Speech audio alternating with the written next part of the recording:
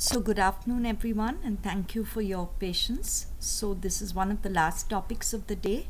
We're going to be talking about advanced ovarian and cervical cancer, and as you can see from the Globocan 2018 data, both cervical and ovarian cancer made up 132,000 cases, which constituted 22.7% of all female cancers diagnosed. Coming to ovarian cancer, it's a tough disease for those who've been treating it. We know that 80% will relapse. They will receive multiple lines of treatment. This will be accompanied by increasing toxicity and decreasing periods of remission. Finally, the patient lands up with bowel obstruction, and it's quite an untidy death. The role of surgery at relapse is uncertain. There are two studies that have addressed this issue. We have different choices of treatment at platinum sensitive and resistant relapse, but continuously platinum sensitivity is being redefined. The incorporation of molecular targeted therapies is now a big thing, and we now know how to incorporate bevacizumab, and more recently, with the great data available on PARP inhibitors, we are starting to use these as well. So surgery at relapse was addressed by the desktop trial, and they calculated what they called an AGA score in platinum sensitive disease, and they found a significant improvement in progression-free survival following surgery. However, the GOG 213 was a contradictory study. This was done by Coleman and his colleagues, and it was a sub-study with bevacizumab, and there was no difference or significant benefit in progression-free survival. There were differences, however, between the two trials, which can account for the different results, mainly that there was a greater bevacizumab use in the GOG study. Now we know that platinum-free interval correlates with great treatment response and prognosis, and as the platinum-free interval increases, so does the overall survival response rate and PFS. Refractory has been traditionally defined as those that are progressing during platinum therapy. These patients live less than 6 months. Those that are resistant relapse within 6 months of first-line platinum, they live about a year. And then you have the platinum sensitive, which give you a gap of more than 6 months since the last platinum therapy, and they go on to live between 2 and 3 years. But there has been an evolution of subgroups, and we have a new landscape now, and these are the GCIG consensus statements. Because of increasing use of non-platinum and biological agents, we prefer to look at ovarian cancer with treatment-free intervals. So TFIP is treatment-free interval from last platinum dose, TFINP is from the last non-platinum therapy, and TFLB is from the last biological therapy. We have additional criteria we look at. We look at BRCA status now, we look at the outcome of prior surgery. Patient-reported symptoms are very important, and with platinum resistance, we are looking at early symptomatic progression. What is the data for combinations in platinum-sensitive disease? It was clearly shown that combinations were superior to single-agent platinum, and a median progression-free survival between 8 and 12 months was expected. In this setting, bevacizumab has also been studied, the OCEANS and GOG trial again, and both showed an improved progression-free survival, though you do not get an overall survival benefit. In my mind, the best use of bevacizumab in a resource-constrained country is really a platinum-resistant setting, where you have the Aurelia trial, which showed a good improvement in PFS, not only that, quality of life and overall survival. And it's also been demonstrated that single-agent Bev can actually control ascites and effusions and can provide great palliative benefit. And now with the biologicals, biosimilars, the price has come down considerably. The PARPs have hit the market in a big, huge way. We have 3 that are available for ovarian cancer in this setting: olaparib, niraparib, and rucaparib. And you can see all across, if you look at the progression-free survival, it is a consistent hazard ratio of 0.3, indicating a 70% risk reduction in relapse, and this is seen mainly among germline BRCA mutated patients. There is a benefit in non-BRCA as well, but this is of a lower magnitude.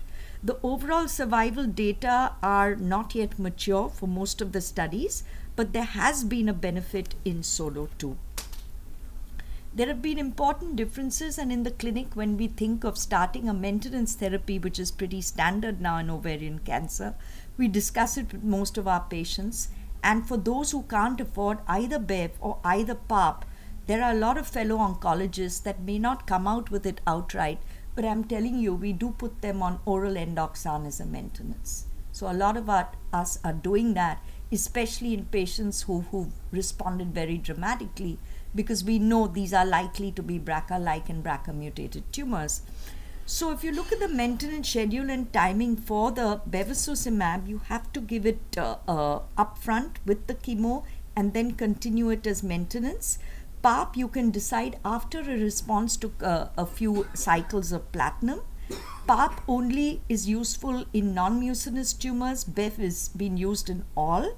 And both BEV trials looked at first recurrence. For PARP, they've had a number of previous regimens.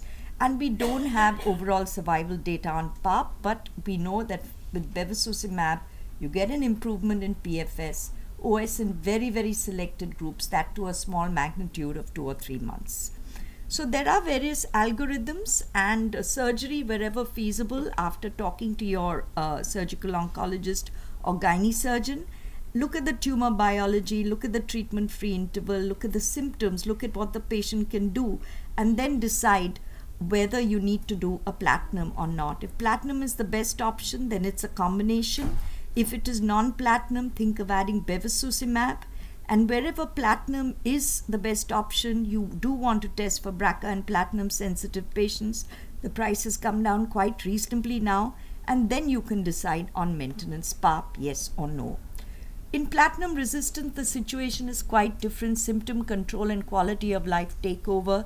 These patients are fatigued, they have a lot of abdominal symptoms, they have bloating, they have constipation, they have indigestion, they can't eat, they have nausea and vomiting due to small bowels, could be subacute obstruction as well, and disease stabilization then becomes your main goal.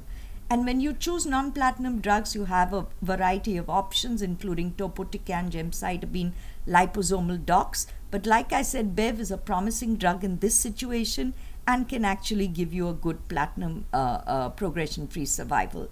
Both olaparib and rucaparib have been approved as monotherapy in this group, and this year ESMO saw a plethora of studies for the platinum-resistant group.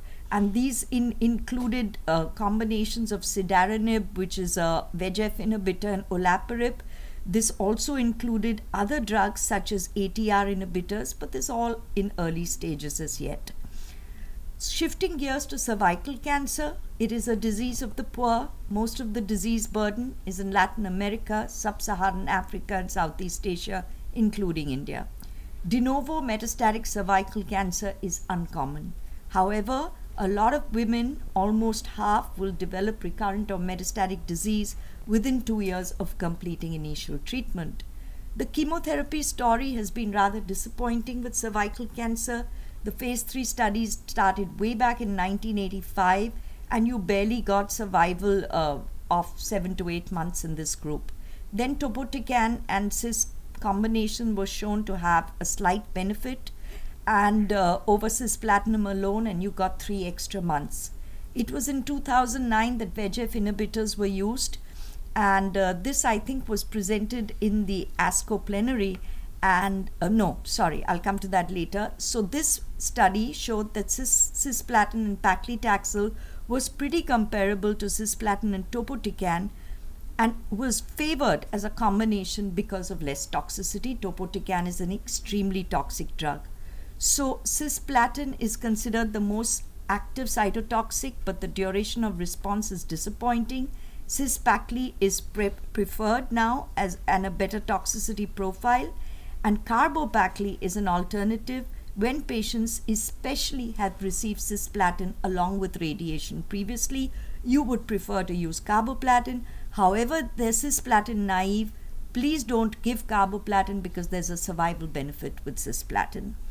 What I was alluding to earlier was in 2013 at the ASCO plenary, the drug bevacizumab was added to the combination and showed a 3.7-month overall survival in the metastatic recurrent setting over chemotherapy alone.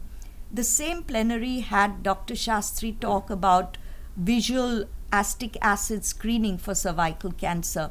And he demonstrated, and I found it really ironical because his intervention costs 100 rupees and was able to bring down the mortality of cervical cancer in countries like ours by close to 30%. And here was a drug which would cost about 8-10 lakhs of rupees and which would add, not with great quality of life, 3.5 months to a patient with metastatic cervical cancer. It was quite funny because one presentation followed the other. Prognostic factors in advanced cervical cancer are important when you are in the clinic deciding whether to give chemo and add bevacizumab or not. You need to assess the performance status, pelvic disease, look at the disease-free interval since chemo, radiation, prior platinum, and you quickly calculate the score and you know where your patient stands. So if your score is low, you will get a response in 40%. If your score is intermediate, you'll get a response in 1 out of 3. And if it is a high-risk patient, don't even bother because your response rates are going to be 14%. So this is a great prognostic model that you can use very practically in the clinic, and it doesn't really require any fancy blood tests. So this is the story of immunotherapy. I usually don't recommend it unless it's a very affording patient and I'm pushed against the wall and the patient is still in a good general condition. The response rates, as you can see with Pembro, have been between 12 to 17%. Nevertheless, there are many ongoing trials where it is now being added to bevacizumab. There is a rationale for synergism between these two drugs, and perhaps that's why this is being explored. So this is a brief algorithm. When you have a persistent locally recurrent metastatic patient, you've got to assess through imaging whether there are metastases. If not, you need to improve the comorbidities, correct the malnutrition. I usually don't recommend exenteration because the morbidity is unbelievable and most of our Indian patients don't accept it. However, if metastasis is present, you need to figure out whether it's worth doing chemo or not. And you need to look at stage 4B in a way, whereas if the PS is really bad for even 3, you consider hospice care. But if it is somewhere in between, you need to optimize your patient, get the nutrition going, normalize the renal function. A lot of these are in obstruction. You may need to do a PCN, make them feel better, get them to eat, control their neuropathic pain and tumor pain, maybe use pain blocks. And once they're in a decent performance status, then you could consider chemotherapy with or without bevacizumab. Once they relapse, it's usually a very sad state and you're supposed to test for PD-L1 and do immunotherapy, but I don't think this is a cost-effective measure for most of our patients who greatly benefit from pain control and supportive care. So in conclusion, cervical cancer is still a burden in terms of incidence and mortality, especially in countries like ours. Chemoradiation is the standard of care for most patients as they have locally advanced disease. Cisplatin and Pacli is the standard for metastatic and recurrent disease with an option of carbo replacing cis. The addition to Bev has improved the overall survival, albeit in a very normal and moderate way, and it can be considered the new standard of care only for selected patients. Immunotherapy is being explored as the next frontier. Thank you.